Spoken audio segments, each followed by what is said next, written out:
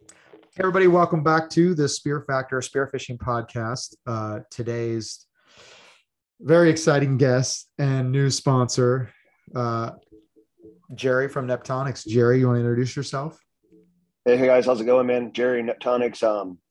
Been part of Neptonics since 2014. Got into the spearfishing industry with Blue Water Sensations in 2004, and been freediving since I was about 6 years old. So a little over 32 years of spearfishing now. Wow, that's a long time. How did you even get into diving at six? My dad still dive with him to the day, man. Like he loved it. Used to take me down to the Keys lobstering, and got into the whole thing with him. So your dad has been diving for how long now? I mean, Let's see. My dad is 72 now, and he started diving when he was 15. So not sure on that math there. What is that, 50 something years? wow. What do you remember? Do you know what got him into it? Just Man, one of his friends' dad used to dive, and they would hang out all the time, and I guess just as kids or whatever. And his dad was my dad's friend Gerald Rojas was a commercial fisherman, and would take the kids, and they at 15 years old or whatever it was, he just started diving and helping on the boat, and within a few years was scuba diving and doing the commercial spearfishing thing. wow. So that's interesting about from us being from the West Coast to Florida, the commercial spearfishing thing. Like, Mm-hmm. what are your thoughts on that? And I mean, have you heard the argument and all that stuff? People, Man, I've heard all the arguments. I do know a lot of the science. I do know some of the facts. I don't know all of it. I hear a lot of people's opinions, and at the end of the day, I think commercial spearfishing, commercial fishing as a whole is fine as long as it's sustained and managed properly. Now, I think that's where the argument comes all in, and the water gets kind of murky. Is no one really knows if it's being managed properly. right? And then everybody's definition of sustainable seems to change depending on the climate as well. Like, Yeah, exactly right. But I mean, from a recreational standpoint, I don't. I used to be bad about like shooting all the fish and trying to sell it out or give it to neighbors and friends and just pulling the trigger as many times as I can. But now, man, I just want a few fish for dinner and let the ocean be the refrigerator. Partly because I think I'm getting older and lazy and don't want to cut them all up at the end of the day. so I told, we were talking just before this about the last spearfishing trip I went on. And that was my whole argument to the other guys of, you know, the fishing was tough. And so certain dudes were just pulling the trigger on certain fish just to try and eat it. And I'm thinking like the Yeah, whole time, I don't want to deal with this shit on the back end. Like if it's a shitty trip, I just want to get home and fillet a grouper or one fish or whatever it is, and then be done with it. But I sure. feel like that's a natural kind of progression with as you get older, you start shooting less and less fish. I fully Because agree. yeah, it's interesting. Right. I just Yeah, and I mean, there's a lot of rules. I'm not sure like the California side. Like I know some of the laws and regulations there, but nothing like what a local would. But like, there's a lot of rules here that just make zero sense to me. Like, just because you're allowed 10 fish in a day doesn't mean you should shoot 10 fish in a day of that species. And then there's other species that we're not allowed to shoot as spear fishermen. And I can't figure out why a guy at a hook and line can have 10 of them, but we're not allowed to shoot one of them. Like it's what's just, there's like snook's a good example of that. It's a slot fish. It's an inshore fish here. Guys hook and line them. They target them. I think if I'm not mistaken, the slot's like 21 inches to 36 inches, and they're allowed like one per person during snook season, but we're not allowed to spearfish those. And I don't get that why. Like it's just I mean, it's something that's above me, and I don't understand how our government regulates that or why it works that way. But I'm sure someone who's really smart either has a really good explanation or no explanation at all. yeah, and I think that's where a lot of the mistrust comes, like even out here. Sure. Um, you're having someone that's primarily just academia, got their biology degree, whatever, and the knowledge is passed down, and then literally they're set based on measurements and sitting at a dock getting their own measurements. And I could be like completely off base here. So, Sure. but it's like No, it, that's what I was saying. Like when I was telling you at the beginning of this, like, I mean, I've heard a lot of people's opinions. Like there's not a lot of like facts backing all this up. And one of the things that NOAA, the National Marine Fisheries does here, sorry. Yeah. So National Marine Fisheries, not NOAA. one of the things they do here is they're like, well, we estimated the recreational sector took 10,000 pounds of this or 100,000 pounds of this species. I'm like, well, where the hell did you get that number at? Like, would you just pull that out of a hat? Like, where'd that come from? Like, are you just like guessing like the fish's weights on Instagram on everyone who posted? And what about everyone who didn't? Yeah, I feel like there's no, but especially here with the limited wildlife like fishing game and all that, and there's no funding for, I mean, it's minimal. And I'm sure Florida, I heard in Florida there's quite a bit more fishing game guys running around, game wardens or whatever. But I'm just kind of like, what is your delta? What are you estimating? Are you taking a sample population and then timesing it by whatever? And I think honestly that's for me where I'm like, I don't really trust a whole lot of, I don't trust the accuracy, I'll say, of all of that stuff. I agree with that. I'm right there on your page with it. I don't trust it either. And then, for whatever, and there's several reasons that I'm sure that spear fishermen as a whole get a black eye about the whole sport. But most of the guys and most of the women I know that go out there in their own boats and stuff, like, we're actually the people that are actually picking up trash off the bottom of the ocean floor and balloons that are floating around and stuff like that. But none of that stuff gets credit, which is not a bad thing. Like, no one's doing it for credit. They're just doing it because the ocean is their happy place. And that's the right thing to do. Yeah, 100% on that. I mean, the other thing that's kind of funny is like, you'll be out here, especially, you'll be out at bluefin season trying to get, limits bluefin is too, but you're out there trying to get your bluefin. Meanwhile, like a commercial signer boat pulls up and scoops up like a mile of tuna and then takes it across the border and puts it in tuna pens. And you're like, well, that's okay. Brutal. Yeah, that's brutal. It's ridiculous. It is ridiculous. I understand. I live in a community full of fishermen and commercial fishermen, but it just got to make sense. I feel like to normal people, whatever the limits are, everybody. Yeah, I think for the most part, especially spear fishermen, want to respect that, but they just want to know that it's actually being managed correctly, either good or bad, whatever it is, like whatever favor. I don't even care about the limits because usually, like you said, we shoot such few fish. I just need one and go home, and it gives me an excuse to go back later. Yeah. I'm not trying to go home and like cut up fish for 3 hours and then vacuum seal it for another 2 hours and then freeze it and then fuck that, man. Yeah, especially if I got a wife like you've been fucking off all day long, and now you're going to spend 4 hours. You got some shit to do. We got stuff to do, So that's right. Yeah.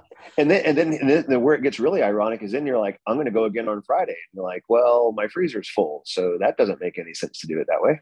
Right. And that's the other thing. I know people, places I've been, people are allowed to sell fish, and that's always kind of controversial too. And I had explained it to one of my friends. I was like, do you realize in Southern California, if they allowed us to sell fish, this place would be looted ridiculously. Like It'd be terrible. Yeah, the amount of people out there pressuring the fish.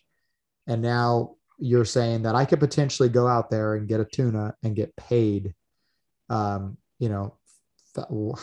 much, depending on what I catch. Like my wife would be like, hey, are you going fishing? You going fishing? We need to put the kids in private school, go fish. You know what I mean? Like it would turn into like, and it makes sense.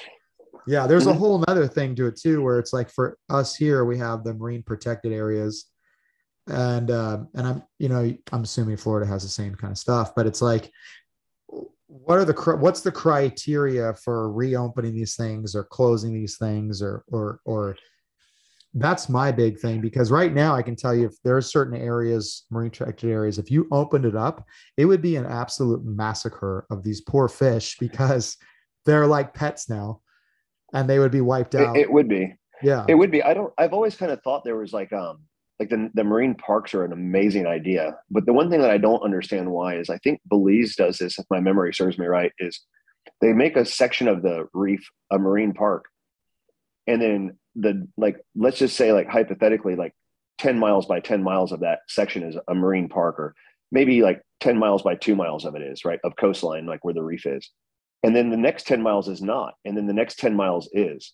So, and then like every 3 years, they rotate the opening and closing zones of the reef.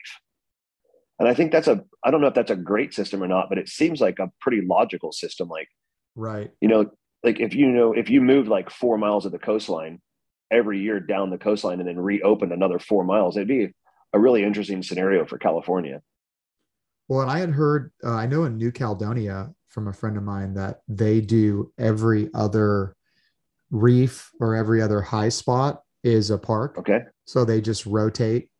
And so one particular area is not getting all the pressure. So they do something And similar how like like that. how often do they open and close those there? Do you know? Like, or I, rotate those high spots or reefs? Do you know? I don't know. All I know is from a friend that went there and he was like, you could tell that place is loaded with fish. So whatever they're doing, it's working. Um, yeah, I don't know. I imagine it seems like it would be on, it would be cool to be depending on, and I'm sure there's all the science depending on how fast the fish grow and all that, Sure. how much of an impact that would make if you closed it for X amount of time, or you know what I mean? Uh, Right. yeah. But so not to change the subject, but to change the subject, Neptonics. So you've been Sure. freediving since you were 6. How did Yes. you, was there a time where you've been diving your whole life? Was there a time where you're like, you know what, I'm going to put this thing in like afterburner mode and just go for it, where you kind of took off with your own personal little trip of spearfishing? No, not at all, man. Like, that's like, oh, you mean from like a spearfishing standpoint? Is that Yeah, just correct? spearfishing. Yeah. Yeah. So I was always like diving and lobstering and scalloping and it's kind of like spearfishing with pole spears as a kid. And then always loved it. And then I think around like 14 or 15, my dad had a really at the time it was like obnoxious. I hated it. But now looking back on it, it was probably one of the better things that ever could happen, right? And his rule was pretty simple. Like, you can spearfish when you can load your own spear gun. That's And fair. like I said, at the time it was like super annoying. So I got to dive with like one of those little fiberglass whatever pole spears, and I mean, I felt like I wounded fucking fish left and right versus putting fish in the boat with that thing. But damn, does it teach you to hunt right, you know? 100%. Yeah.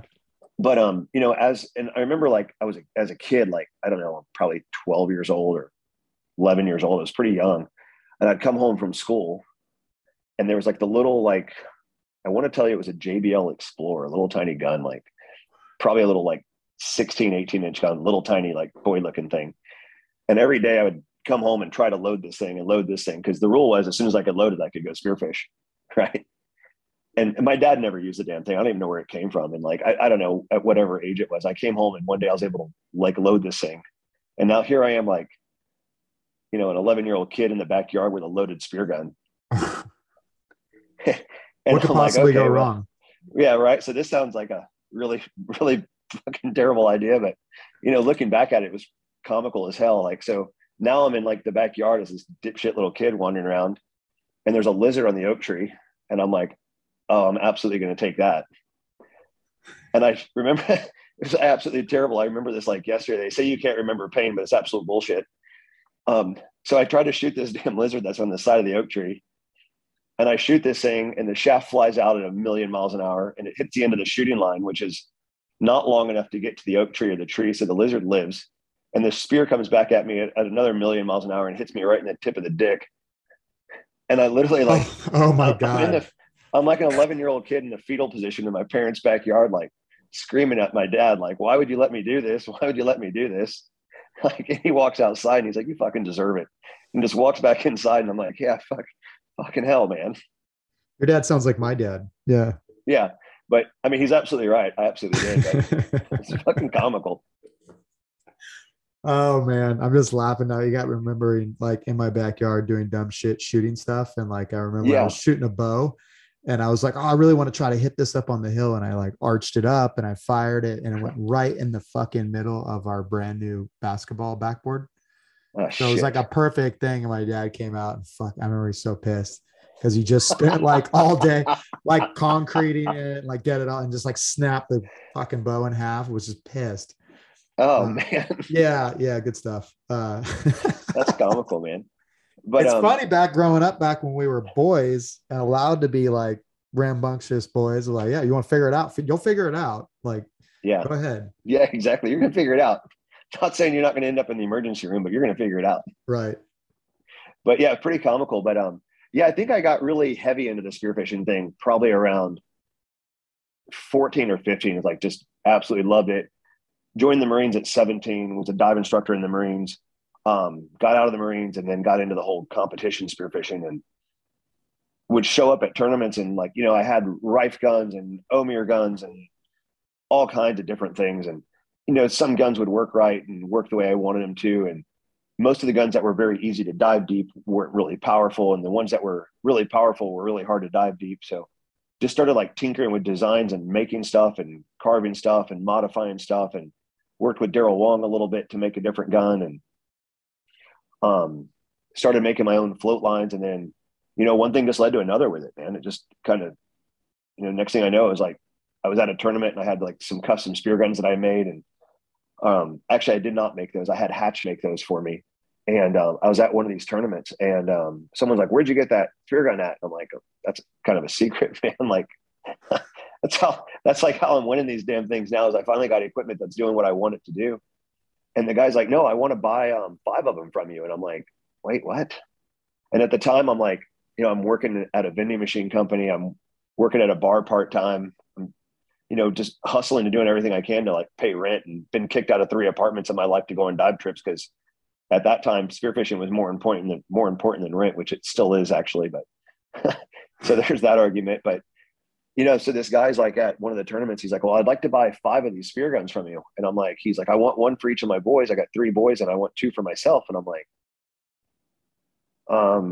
"No, man, not really interested, blah, blah, blah, blah." And he's like, "I'll give you $5,000 for 5 spear guns." And I'm like, "Wait, what?"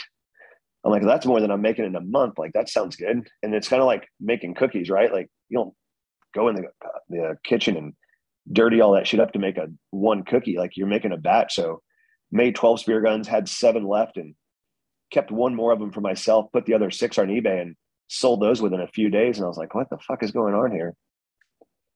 Just kind of worked that way.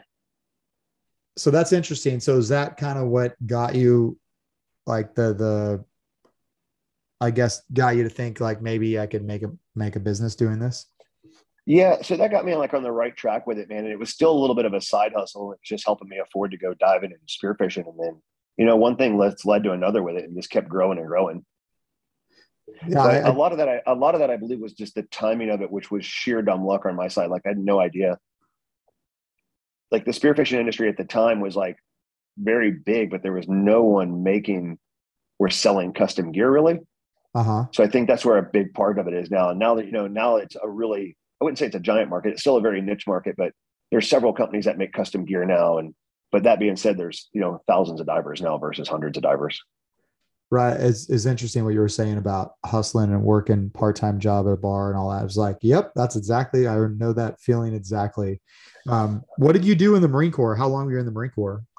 I was in the Marine Corps for 5 years. I enlisted in 97 and I got out in 2002. Okay. Wow. They actually let Yeah. you out.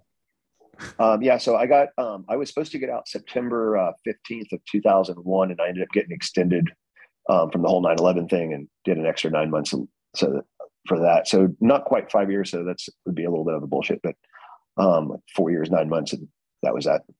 What was your MOS or, Originally I joined, and I was 5711, which was NBC, nuclear, biological, and chemical. okay.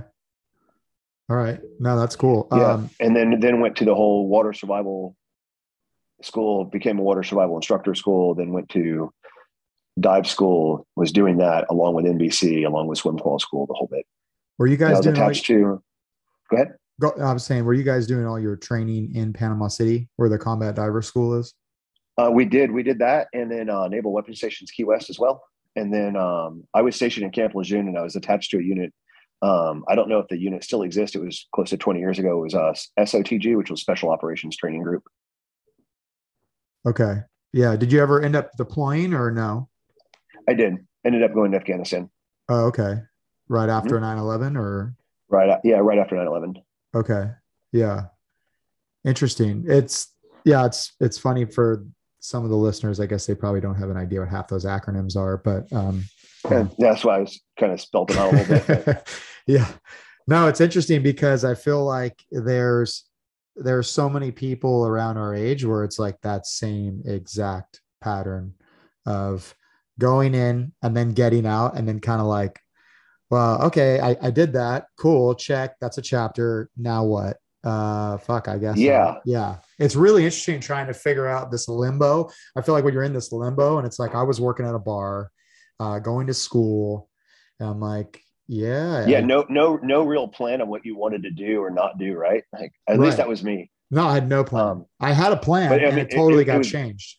yeah, it was really interesting. Like at 14, 12, 13, 14 years old, all I knew is I wanted to go in the military, and then went in the Marines, and I loved it. I loved the organization. I just knew I didn't want that for a career. It was like my whole like teenage childhood years, all I wanted to do was be in the military. And then when I was in the military, like 2 years into that, I'm like, that's not what I want for a life. I can't wait to get the fuck out of here. And then I got out, and I got out like a jackass, and not like had zero plan of what I wanted to do. And I'm like, what the fuck? Yeah, that dude, that's I totally understand. It's funny because a lot of the younger guys, me as a civilian now and working with them, when they get out, I always tell them, hey, just make sure don't get out if you don't have a plan, because you're going to realize it is night and day different than the military. And you'll realize too how much the military actually does for you, like almost to a Sure. disservice, where like you need taxes, go over there to do taxes. You need, um, Yeah. No kidding. yeah, it was a shock. It was like it was definitely a shock. And then also yeah, like you said, about 2 years, I'm like, wait a second. The whole like I used to joke around. My was the situation was a little different, but I used to joke around about all the ruck marching and everything. And I'm like, Yeah. 2 years, I think I figured out why we're like hardcore and infantry and why we always yell and get all fired up. I'm like, this fucking sucks. Like, we're trying to like basically fool ourselves into this is like, we're tough. I'm like, fuck being tough. I want to get in the Humvee with the signal dudes and like roll with them. Like, and they have a skill. That's what I was thinking. I was like, what am I going to do when I get out? Like, we're going to lead an assault on this retail store. And again, Yeah. No shit. I, Right. I just was like, fuck, like, oh man, It's funny, man. Like, cause like as a kid, like before, like being in the military, like one of the more interesting things was is when I first got out, like it was just like a big chaotic mess. And I was just thinking to myself, like, holy shit, man, did the Marine Corps instill some discipline? Like you're telling me to be at work at like 9 p.m. at night and I'm there at 8:30, like, cause I'm supposed to be like half an hour early to everything, or you're late in the Marines. right. And like, there's like guys that are supposed to be there at 9 and they're rolling in 9:15, 9:30. No one gives a shit. And I'm like, what the hell's going on here, man? Like, Yeah, there's some definitely I didn't realize too, and I realized how isolated I was growing up, where I didn't and I had this conversation with my EOD friends that got out. He's like, these guys don't even know each other's like personal family, or like there's no the camaraderie yeah, just isn't there. Or the fact, like for me personally, I was like, did that person just fucking lie and stab me in the back? Like that just never would have happened. Because I probably would have beat the shit out of you in the locker room and nobody would have said yeah, anything. You know what I mean? But exactly. like in the regular world, the real world, that shit goes on. Not everybody has the same code or the same value system as, for some reason, people that go in the military and get the shit beat out of themselves, like physically and all the stuff for some reason that attracts, there's a certain, as fucked up as it is at times, there's a certain group of people that do that, like a brotherhood or a sisterhood or whatever. I don't know. And again, maybe it's just the group that you're in within the military itself. Cause I feel like I'm not stupid. I definitely feel like every group has their pros and cons, but I guess I was Mm-hmm. really fortunate not to have to deal with any of this shit until I was like in the civilian world. And it really caught me by surprise. I was not expecting that. Yeah, mine too. And that was just like part of being young, like not a lot of time, like working as a kid. You know what I mean? Like I worked at Winn-Dixie for a little while and I worked at the Florida Aquarium for a little while. And I mean, those are just kind of bullshit jobs, bagging groceries and taking out the trash and cleaning up, fish tanks and stuff. Like Right. not a rocket science job, but holy shit. Like I get out when I got out, I was like, this is what working in America is like. This is terrible. Like no wonder places go out of business so often. Like there's no fucking leadership. And that's, dude, you hit the nail on the head right there. Yeah, definitely. I didn't realize that there was so much lack of basic leadership. Like Mm-hmm. my dad, is uh I call him more frequently in the last, I don't know, 5 years to say, hey, thanks for this or that, than I ever have in my life, just because he taught me, lead by example. Number one, take Yep. care of your, he said this shit before I even went in the army or went to school or whatever. He's like, take care of your guys. Number one, I had some great NCOs too that Mhm. really were on point as far as things to do and lead by example. I mean, how many times, like, 'cause I was at the academy and they were like, you're going to be officers, you're going to be in charge of everybody. So you got to be the best Yeah. because these motherfuckers are going to test you. That's basically my interpretation. Like, you got to stand in front of these guys and know, like, hey, you have way more qualifications than I do. You've been doing this shit a lot longer, and I want to learn a lot from you guys. However, I'm going to give you everything I have and then some. And I want Yeah. to inspire you guys so that you want to fucking listen to what I say. Well, that's position. So what I've noticed now, and we're getting off the subject, I guess, but I noticed now Yeah. in the regular world, it's authority like by a position only, not like I would never follow you anywhere. As a matter of fact, I might catch you in a dark alley if I could, you know, Yeah. No kidding. type of people. And I think maybe that's what leads a lot of people with backgrounds like us to a situation where we do our own shit and we try to do it the right way. And for the most part, like, rather than just joining the regular 9 to 5ers. Yeah, I agree with that. I don't know if Yeah. I'm doing it the right way or not, but I like the way I'm doing it. So I got that. Yeah. I guess they just say doing it the right way is a little like self-righteous, but like just doing it what we think, you know? Yeah. I know the way I'm doing it is efficient. Yeah. So So I let's definitely get, got that. I got well, that going. well, let's get into this a little bit though. So Sure. how did you go from young Jerry spearfishing to now you had a dive shop, or how did you even get into the whole dive industry thing? Yeah. So I was, I was making like the spear guns and I was making my own float lines and stuff. And, um, I was making stuff like at local machine shops and I was buying stuff from Josh at Neptonics in California. And, he was buying stuff for me, here in Florida through Blue Water Sensations. And, there was a trade show that was like rolling up. And I want to say this was like 2013 timeframe. I believe it was 2013 timeframe. Don't quote me on that though. But, anyways, like I was like, I talked to him on the phone a few times and I'm like, hey man, you want to share a booth at this Blue Wild show and see how it goes? And that was down in South Florida. I think Sherry Day was running it. And I think she's going to have it again this year, maybe next, with the whole COVID thing kind of put a damper on it. But, anyways, long story short, met Josh down there and, he was basically doing the same thing I was doing in California, a little bit bigger of a version, maybe a little bit better of a cleaner version of it. And, we kept buying and selling stuff and to each other. And we just having beers one night at the show. And we're like, hey man, like, you want to like merge these things together and just form a partnership and divide instead of like fighting against this thing, like divide and conquer it. And we shook hands on it and drew up some paperwork. And, 2 days later we merged it all together and made it happen. That's awesome. That's very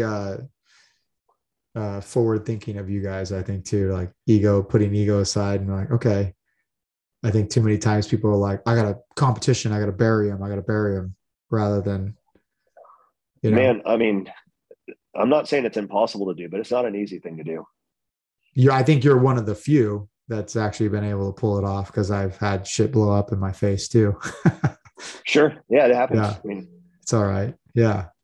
Well, yeah, so I think at that point too, like I loved it and I loved what I was doing and it had grown to a point to where it was busy as hell, but not making enough money for me to support myself on it too. So a big portion of it was it's either something either here has got to break and give and like make it better and more streamlined, or I'm going to throw the towel in and fuck it.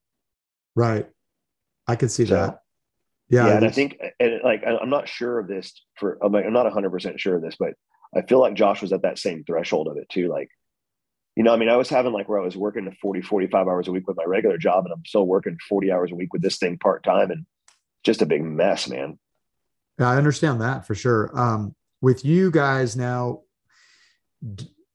who does the manufacturing? Because I know some stuff is still in Santa Cruz, and then some stuff Yeah, is here. Like, we still have a small footprint in Santa Cruz. We do all of our own triggers in house, all of our own, basically everything Neptonics hardware is still made in house, and then everything like soft good wise is all made here in Florida at our local shop, Okay. All right. or And that's subbed out to other local shops. okay. So you guys have like a machine shop up there and you're just cranking stuff out? We do. We have it's a very small machine shop. We have water jet machine, we have a mill machine, we have a lathe machine, and you know, some grinders and drills and presses and folders and stuff like that. Super cool. Yeah, I But I imagine. mean, it does everything we needed to do for the spearfishing world. I don't think I can make anything for a car very efficiently. I imagined. I imagine you guys go in there on a Saturday or Sunday and like, what can we make? All right, or just come up with. I Yeah, think the cool thing about that is you can come up with all kinds of prototypes and you have it right there in house. yeah, that's been one of the things that's been really really phenomenal with working with Josh with the whole Neptonics thing is, you know, we'll come up with an idea, but we can actually bring the idea to light within like a weekend. Okay. You know what I Yeah. mean? Like I mean, Yes. get some materials, we can cut it out, we can do the prototyping, and then at that point we can enough to see if this is a worthy item to sell. And at that point we can either figure out to either keep making them ourselves or sub it out to a big machine shop to do it. Right. Depending on the amount of Yeah, inventory. exactly. Okay. Yeah, that's I So talked to somebody else about that runs a manufacturing business and they're like, I said, what is the difference with doing business here versus China, like China, when you are, you know, how much money are you saving? He's like, well, the fact is sometimes you may not save any money because when you're developing prototypes and stuff, you can do it all right here and you have more control rather exactly. than ordering some big thing and you get it and it's garbage, you know. Exactly. Yeah, Yeah. we don't there's nothing hardware wise that we have that comes out of China. Awesome. Yeah. Yeah. Cool. There's some stuff that we have made in China that is nothing more than there's nowhere in America to make it. Uh-huh. So if I had a way to make wetsuits in America, they'd be made here already. Right.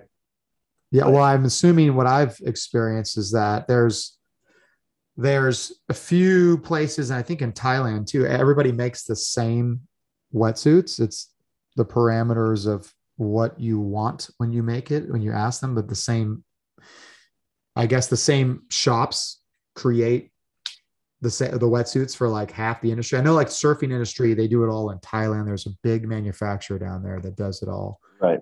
Yeah, but I'm assuming it's the same for spearfishing as well, like in areas Yeah, of I think China. there's like there's probably only two or three wetsuit manufacturers that I know of, and for the Okay. freediving world.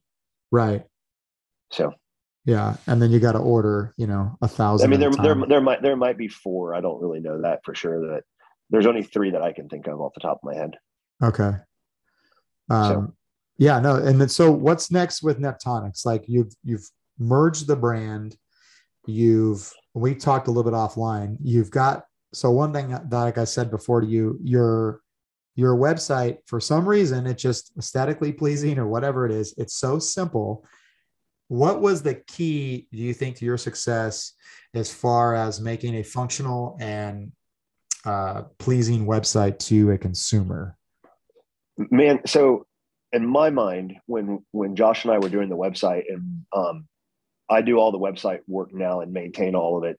I would say 95% of it. Like I have a little bit of help with the marketing and the SEO side of it and stuff like that. But when it's all said and done, man, like my mindset of a website was just something to be very simple and a very easy user experience. But my goal was with selling products was to not overwhelm customers with too many choices.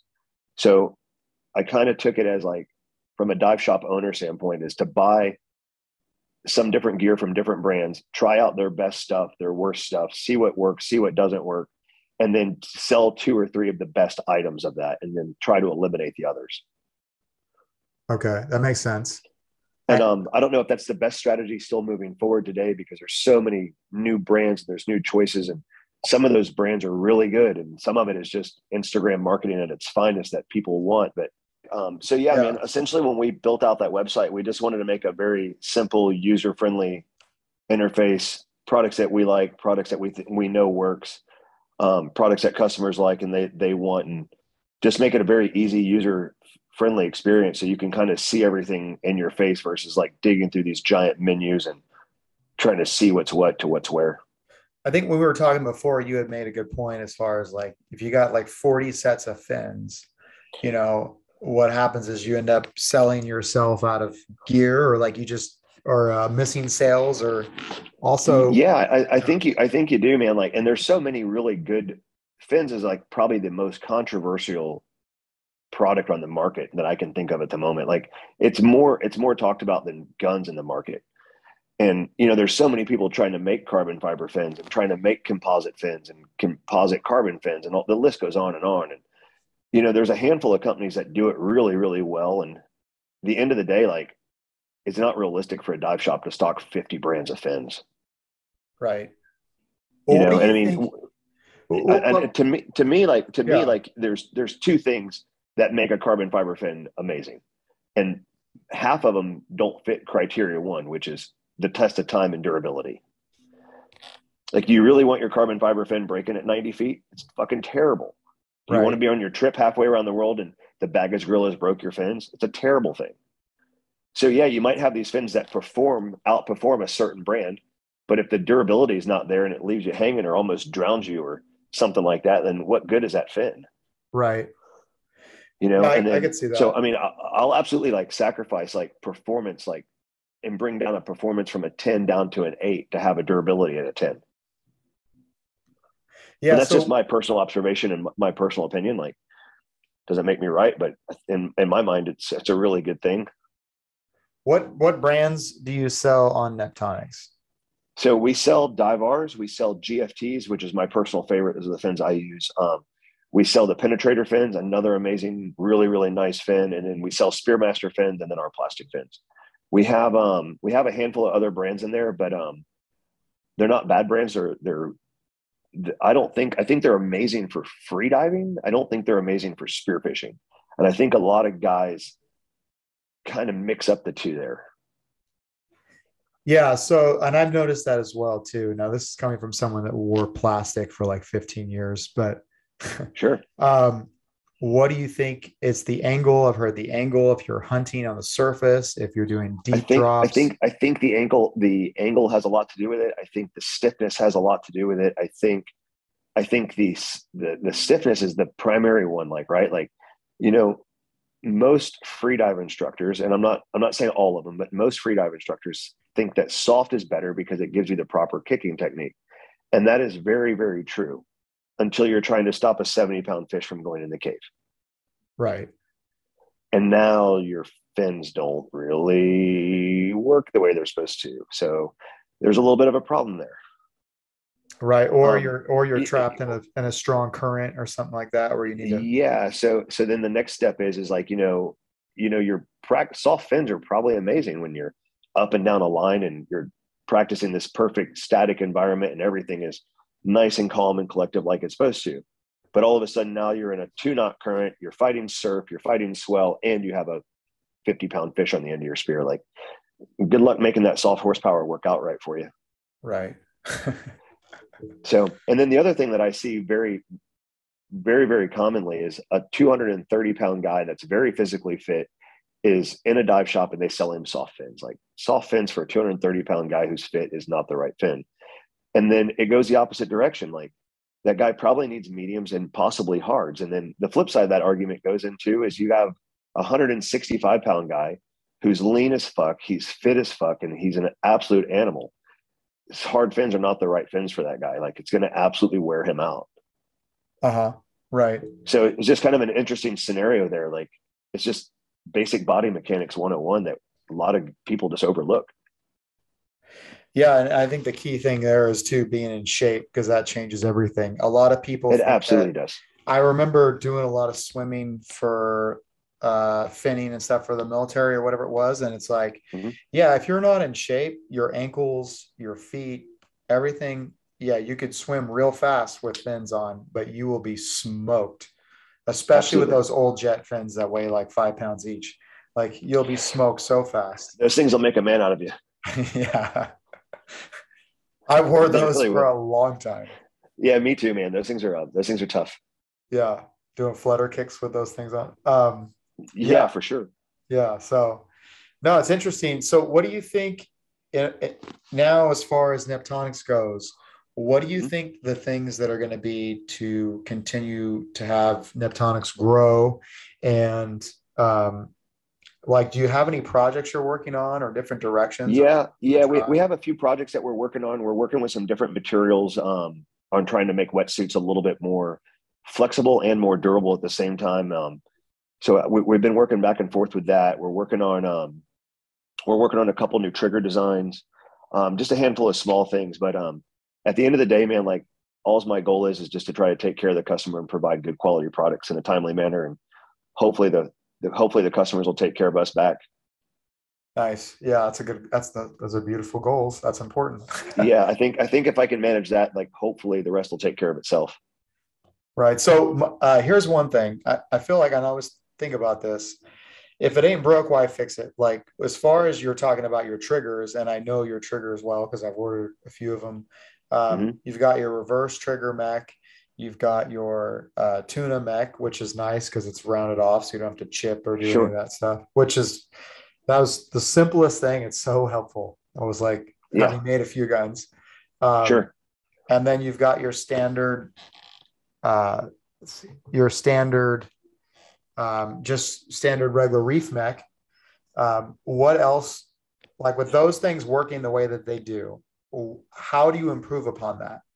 So we're not going to stop making those. Those are just tried and true designs that work very well. But we're definitely working on a reverse tuna mech. It's kind of one of our objects there, like a round mech that's very easy to install. That reverse mech with the built-in line anchor. Just some stuff like that, just to make it a little bit simpler for some gun builders and the user experience. So for the people that don't know reverse mech, we start throwing these terms out. Can you Sure. explain the benefits of a reverse mech for? So so the biggest benefit to the reverse mech, number one, first and foremost, hands down, is the installation. Like it's a lot easier for the very new gun builder to install that and build that into his gun. There's the line releases built into it. You don't have to like these really tight tolerances. You don't have to worry about the wood swelling and shifting and making your line release bind up into the sear. So that is number one where the reverse mech wins on that. Number two on it is it doesn't sound like a big deal, but it does give you like 2.5 more inches of band pull, which is not a big deal on a one band gun, but none of us shoot one band guns anymore. So most of us are shooting 2 and 3 bands, which essentially is adding 6 inches of band pull on the gun, which can be very beneficial. And then the argument comes into, well, your shaft is shorter, so your shaft is lighter. But if you do the math right and you buy a shaft that's 2 inches longer, you now have the equal right shaft with the right weight. So there's a whole bunch of arguments and science behind it. And at the end of the day, you start kind of splitting hairs with that shit too. Right. I mean, Like, I but mean, if honestly, if you did not get your fish because your shaft was an ounce light, you probably were too fucking far away. right. So that's the conversation I have too, because I love the reverse mechs as well, because Mm-hmm. the extra, you can Sure. squeeze every inch out of, say a small hole gun or whatever it is, you can squeeze every little inch Yeah, of out of it. course. But at some point, it's like diminishing return. Where we talk about it, It, like it, where it really is. I'm like, Well, it can be like on a very small gun or a one band gun, like you'll notice a little bit of a difference, but not a lot. But on a long gun, like a 65 inch gun with 3 to 4 bands, like it's dramatically different. right. Yeah, and I agree because, like you said, it adds up. It exponentially adds up. And Sure. then, I mean, it's just compounding interest at that point. right. And my other thing is, like, I've done this before where I've missed a fish because, well, I hit it or just didn't have enough power. And I'm like, I never want to be in that situation again. Yeah, for I'm sure. going to fucking overbuild everything so that Yeah, if I pull the trigger, I know that if it doesn't land, it's on me. Like, I didn't hit it in the right spot. I didn't do this and 100%. that. Yeah.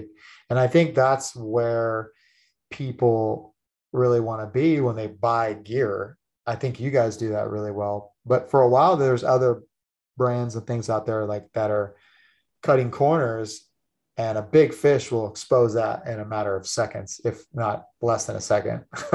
Yeah. I don't know. Like, I know this will probably sound like a sales pitch, but it's absolutely not. Like, I don't get the logic from any person's standpoint that wants to buy a cheaper trigger. That just sounds like a terrible idea to hurt yourself or someone else. But all that being said, like, it's a pain in the ass when your gear and your equipment doesn't work right off of a shore dive, let alone on a boat dive. It's maddening. But if you're on an international trip somewhere and you decided to buy the cheap stuff, but you're on a $4,000 dive trip somewhere, like, that's kind of weird. Right. Like, at some point, like, you spend all that money, all that time, all the vacation time. Like, some guys need permission from the wives. Some guys just are single and they go for it. Like, time off of work, like the whole bit, like all the effort and energy that goes in there, the 50 phone calls back and forth to charter captains and guides and buddies and lining all this stuff up and the right dates and all this shit. Like, to go over there and get let down by gear is just, that doesn't make any sense, man. That's kind of foolish. Yeah. And then the other side to that too is being ready, dive ready, being able to, Yeah. I mean, I talk about this on many things. It's like when you get your opportunity, say for surfing, when I was growing up surfing and surfing, it's like, oh, you put all this time and effort to go find all these mystery waves, and you better have a right board, and you better also, shocking, you better be in shape and ready to go. It's because for surfing, just like fishing, you only get a window every so often, and you got to drop everything, kind of go sometimes. And I think about with fishing now too, where it's like everybody's buying this expensive gear. Cool, buy expensive gear, but do you have the knowledge and the experience? Which experience is funny because it's like something I just heard somebody say, experience is something you get right after you needed it, Yeah, no kidding. Yeah. Do you have all those things in place? Like, people spend $2,000 on equipment and have no idea what the fuck they're doing. Yeah, it's pretty interesting that works that way. And you know what else is pretty interesting too is just because it costs more doesn't make it better. Right. Like, Oh, I mean, 100%. that's kind of another big misleading concept that floats around the diving world too. It's like, well, this mask is $120. It's got to be a better mask. Like, if it doesn't fit your face, it's not better. Damn it. Right. Yeah, and the Like, other thing, it's like you do realize the manufacturer, that dude that's names on it that he signed, like he has to pay that guy a portion of it, and he's got to do yeah, this and that. So that's what you're yeah, paying for. yeah. Like Yeah, in Benji's my and mind, like the best foot pocket is the one that fits you right. Like, the best wetsuit is the one that fits you right. The best mask is the one that fits you right. Like, it doesn't matter whose name's on it necessarily. yeah, it's really incredible too to think the amount of some of the stuff I've seen that's like we sell things as, oh, this is the absolute, this is the best. If you don't have this set up, you're going to lose fish. And a lot of that's really good marketing, and a lot of that's total bullshit. Like, you're talking Yeah, about bungees. We're talking about the different materials people make bungees. Let's talk about bungees for a second. Like sure, neoprene versus reactive, like all the different stuff. And sure. having made my own gear, like you're talking about too, what I learned a lot of is that something that applies breaks over time and doesn't want Hmm. to put pressure back on the fish. Right. Like some other manufacturers has a ton of pressure because it wants to snap back. But then the flip side of that is you apply this pressure on this large fish over time, and then it takes an hour for it to contract back. Hmm. How do you guys do that? Because I've seen your bungee that's about half the price of some of the others, but yet it seems pretty on point. Yeah. So the rubber that we made is we literally went to a rubber factory and have them make it for us. It's like literally custom made, our specs, our outside diameter, wall thickness to inside diameter. We built it around so we could pull 1,500-pound Spectre through the inside and splice it and do the whole bit there. But we just used, we custom made it with UV inhibitors, so it's got the right durometer in it. But most importantly, where a lot of bungees, in my mind, they get it wrong is let's just say you're using an Ocean Hunter 3-atmosphere float or a Rife 3-atmosphere float, and those float 100 pounds. At what point should your bungee take more than 100 pounds on a certified scale to stretch it? Right. So at some point, like, you're fighting the bungee, and the bungee is now fighting your float and not the other way around. So there should be like a really nice safety net in there of around 25% less than the float you're using, right? That makes sense. Yeah, I never thought about that. Yeah. That's true though. Yeah. So like, if you have a bungee that is, let's just say hypothetically, it takes 120 pounds to open up, the bungee's never fighting that fish properly. Like, at some point now your buoy just goes underwater, which sounds like a really good idea. And you do need it to go underwater. That's part of the whole drag system that would be nothing different than a big marlin rig, right? That they're using. But at some point, you need it to slow down the fish to the right amount to where it doesn't hit a brick wall, but the float can still go underwater, and not the other way around, not to where the fish is basically just on a static line. And sometimes that's what a direct float line's for over a bungee. But like it should be stopping like a little bit less than your float's pressure, your float's buoyancy, sorry. Okay. Yeah, that makes sense. One of the questions, speaking of gear, one of the questions we had, I got from a gentleman. He said, do you still, when you try, and I know you talked to Shrek and did the travel thing, when you pack your Sure. stuff in your bag, do you still Yes. use bubble wrap, or do you I do not. just, you don't? Okay, I don't. cool. I don't. Yeah. So with my spear guns, I like all of my spear guns have that AR handle on them, and I unscrew my grip. I put an Allen key in my dive bag, and I just take that off so they pack a little bit cleaner, and I don't have to worry about like something torquing that grip and popping like the pins or the teak in the back or something like that, or popping set screws out. Okay, that's a good idea. But Yeah. I just do that just to keep it slim, and I obviously take the shafts out of the gun so the same thing doesn't happen. If it goes on a conveyor belt and it gets smushed by another bag, the track doesn't get broken by the shaft, or you know what I mean? Right, right. And it kind of saves length. Yeah, but as far as like packing with bubble wrap, you could absolutely do that. Like personally, like when I travel, like I've always got like a couple of those microfiber towels with me, a beach towel, my wetsuit, and I just like very loosely lay the towel in that between my guns on my gun bag, and all that gear has got to go with me anyway, so it just saves me some space and makes it a bit easier for me. Yeah, that's exactly what I do. I wrap like one towel around the stock of my gun just Yep, because I got to take a towel anyway. So, exactly. do you prefer using Dyneema or cable, or just it depends on what you're going for? It depends on what I'm shooting. I'm a huge fan of cable for dogtooth tuna, yellowfin tuna, bluefin tuna. I'm a huge fan of Dyneema for everything else. Why cable for yellowfin, bluefin, and dogtooth? Obviously, doggies the sharks, I'm assuming.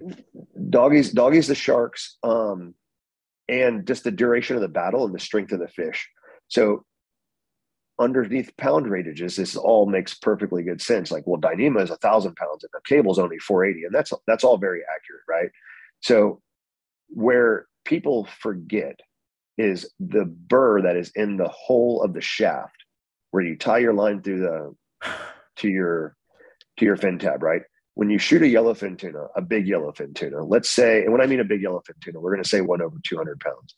That battle, if you don't hurt that fish bad, can be well over 2 hours. There's so much risk for just simple abrasion of that smoothed out metal, and maybe there is a burr on it or a rough edge on it where it can actually cut that Dyneema, where steel cable doesn't break there. Right. So that, in my opinion, that's where steel cable still wins on those giant pelagic fish.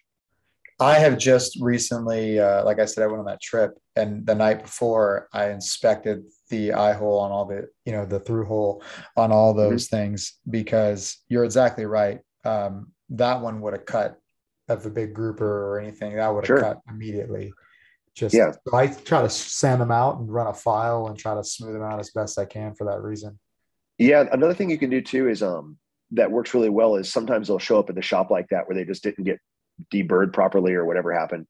And you can take a piece of the bare cable, like call it 20 inches long, and crimp 2 loops on each end, and just put like a wishbone tool through one end or a screwdriver through each end.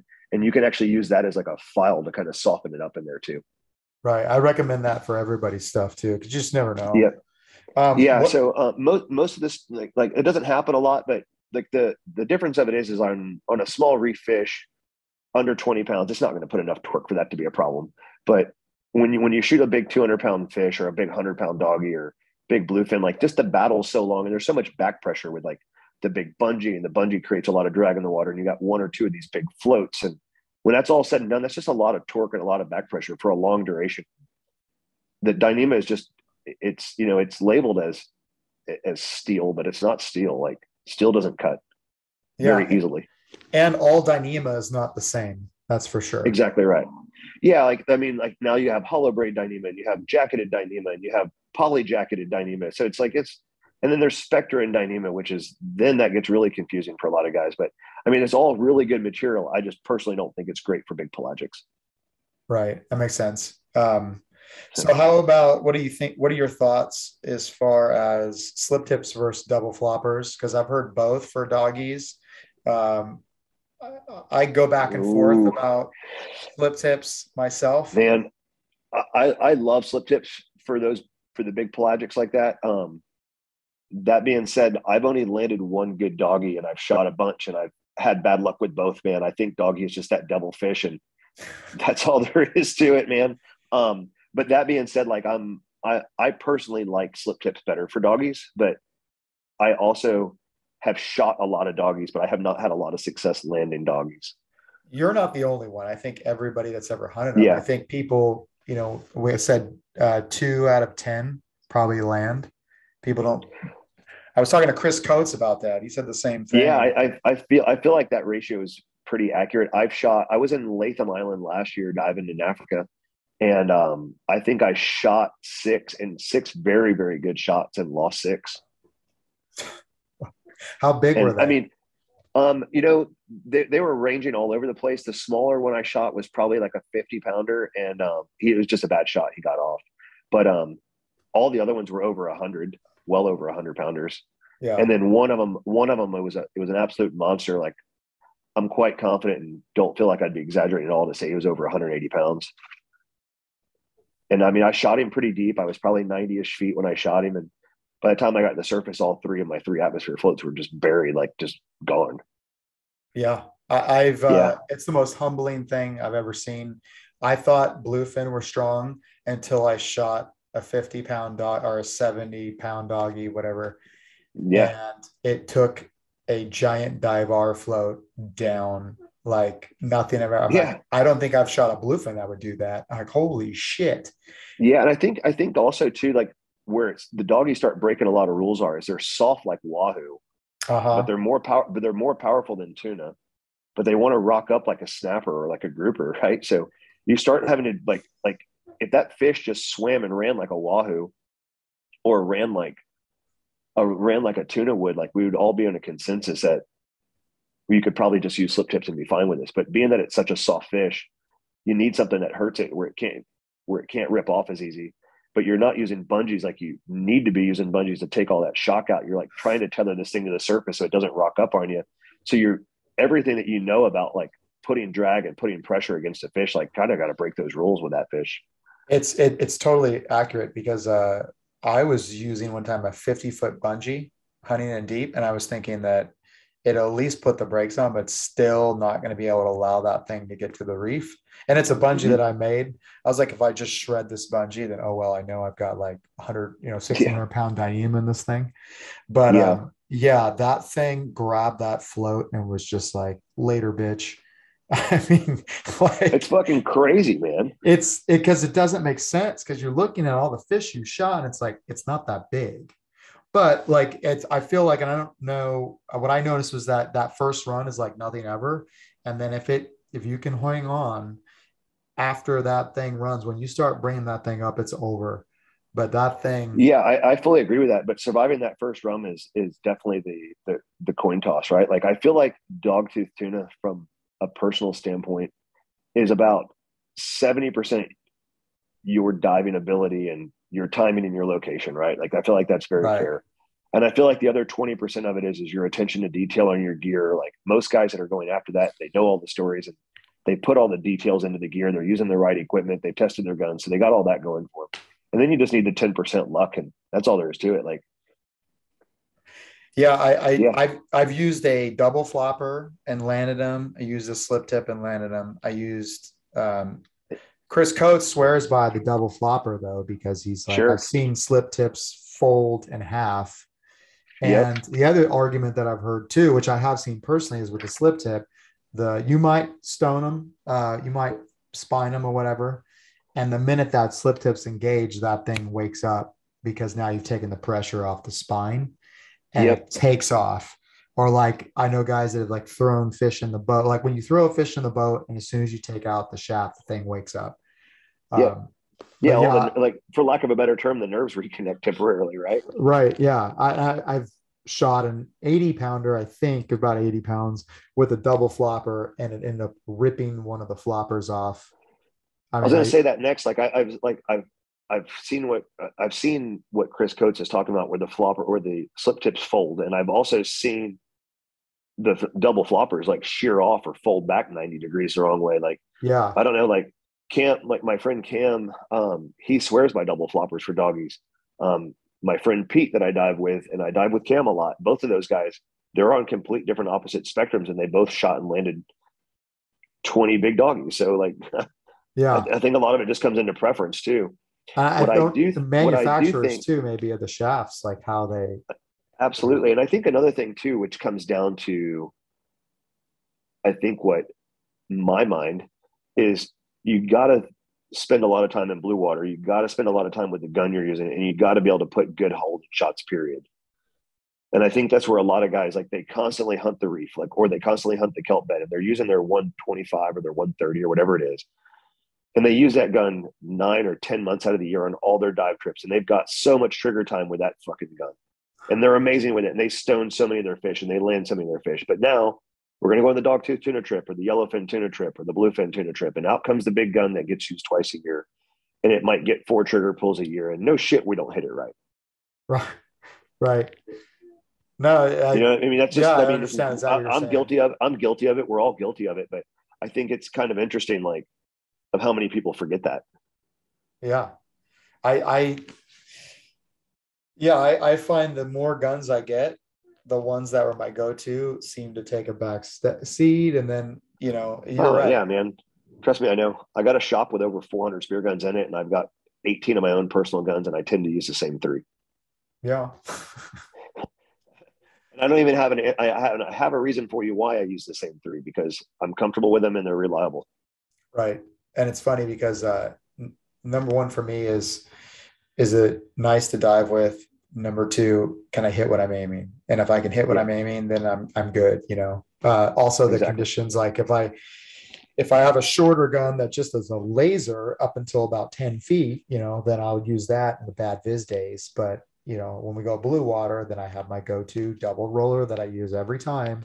It might be an Yep, overkill for a 20-pound yellowtail, but I can put it right in that thing's eyeball. But exactly. if a 100-pound, 200-pound tuna swims in front of me, like feel pretty confident I can hit that as well. Sure. Yeah. So, Yeah, for blue water trips, man, I don't think I've ever like complained about being overpowered in a blue water trip. yeah, I for years I had one gun. I joke around about it. I shot this gigantic gun that I made 20 years ago because I didn't know. It was like go for sea bass, so I made this gun, and then I, by default of that, I was very selective of what I shot because I didn't want to fucking deal with Sure.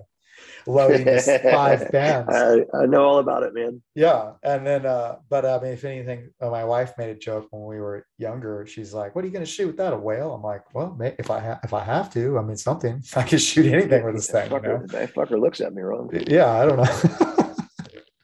Just joking. We don't shoot whales here. I'm Just saying. kidding. Yeah. Just kidding. So Jerry, what's, any trips coming up next, or what's next? Yeah, I'm going back to Africa this year, diving a whole nother location over there. But yeah, I'm just focused on a big doggy right now. My bucket list fish on that right now is like to try to get one over 200 pounds, and I'm going after that this year again. Not a boy. Yeah. So yeah, I cannot imagine. I cannot imagine. Yeah, so that's I don't know, like a lot of guys, a lot of women are like, everyone in this sport tends to have like this like really like intense, strong, like competitive edge, which is absolutely amazing. And they all like are judging it by how deep they dive and how long they dive and how many tournaments they won or not. But I don't know, man. I think there's like this like kind of like this benchmark of big trophy fish to get. And I don't know many guys that's accomplished that big list of fish. And some of my friends and I, Cam, myself, GR, Pete, like we start talking about like this like list of big trophy fish. You and I even talked about it a little bit, like right. So people like, oh, I've done everything I wanted to with spearfishing. I'm like, man, if you really like tighten up that list, man, that's a very, very special list of fish to get. And I don't even know if it can be accomplished in a lifetime, to be perfectly honest with you. Well, give people an idea of what we're talking about. Yeah. So so in my mind, like a yellowfin tuna over 200 pounds, a bluefin tuna over 200 pounds, a doggy ideally over 200, but Hell, even a benchmark fish at 150 is an amazing accomplishment. And then Massive. you start getting in, and then you start getting into like the bigger reef species and like other pelagic species, right? So a big trophy yellowtail for you guys would be 1 over 50 pounds. The Right. guys in New Zealand would probably be 1 over like 80 pounds. Those are big fish. Like, but when you start breaking down the list of hunters and spearfishermen and spearfisher women for that matter, that started accomplishing like these really big, amazing fish, like that list gets really small. And then you go into the wahoo at over 100 and a Cabera snapper over 100, a grouper over 100. Then you start talking like the white sea bass over 50 pounds. I feel like that's a very big trophy special fish. Like I reckon like that list of divers in California that's got 1 over 50 is probably what, 10% of y'all's divers or less. No, probably a little bigger. I would say like 70 would Okay. be like, oh, that's a solid fish, man. It's a solid fish. So there you go. Yeah. Yeah. So like that's what I said. And then when you go into the Florida waters, like, a permit over 35, 40 pounds is a really trophy fish. A cobia over 100, an amberjack over 100. Like those are really big trophy fish. And I know a lot of guys that's gotten fish really close to that, but still doesn't really hit that benchmark. Right. I mean, I completely understand because we were talking about that where it's like the older I get, I feel like I can only shoot so many 20-pound yellowtail, 30, even 30-pound, even like yellowtail for it doesn't have that significance that it should. If I shoot it, Sure. it almost feels like it's disrespectful. And somebody else on the boat would probably lose their shit if they shot it. Go for it. Yeah. But Yeah. And like I said, I've hit quite a few fish on my list, but I'm missing a lot of fish too. So right. my Yeah. doggy's my next one. And I feel like, as I get looking forward to Oh, finding out myself. well, when you do, let me know because we'll have you Yeah. back And on. like I said, I feel like that fish is very special over 150, but I'm aiming high. No, I get it. Well, again, thank you, Jerry, for your time. And thank you for trusting me with your brand and sponsoring the show as well. I Yeah, don't take absolutely, it man. lightly. So, is there anything, where can we find you and all the good stuff for Neptonics? Yeah, man. So it's neptonics.com, and then our social media, our Instagram is at Neptonics Worldwide. And then my email is jerry@neptonics.com. Feel free to hit me up at any of those. Awesome. Thank you, Jerry, for everything you do, really for the community and provide good, no bullshit stuff. Yeah, Um, absolutely. My pleasure, man. And big thanks to you guys for like the podcast, man. It's really nice to see what you guys are doing and what Shrek is doing with the Noob Spiro and like bringing like, I don't know, like the right term to use there, call it professionals for lack of a better term, and bringing like a wealth of knowledge in there and actually letting people hear like stuff from their own ears and not just like trusting some bullshit off of Instagram or some fucking media forum that someone's never done. I understand what you're saying. Yeah. I always say beware of false prophets. Yeah, it's always People, really interesting to me, man. Like how many guys will come in their shop saying like I bought this off of a Facebook Marketplace and this guy said he shot 50 fish with it. I'm like, uh, not so sure this is going to work for your tuna trip, buddy. But you might wound a lot. You might not even hit the fucking thing. yeah, Yeah. All right. Well, thank you, Jerry, so much. Appreciate all your time